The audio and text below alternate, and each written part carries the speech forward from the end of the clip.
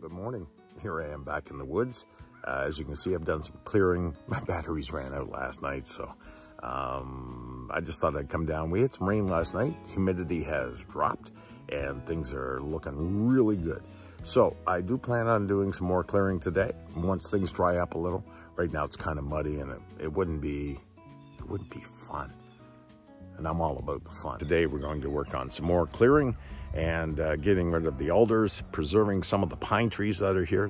They're gorgeous pine trees, and they've just been sort of smothered by the alders. The subdivision I live in is called Alderwood Acres, and for good reason.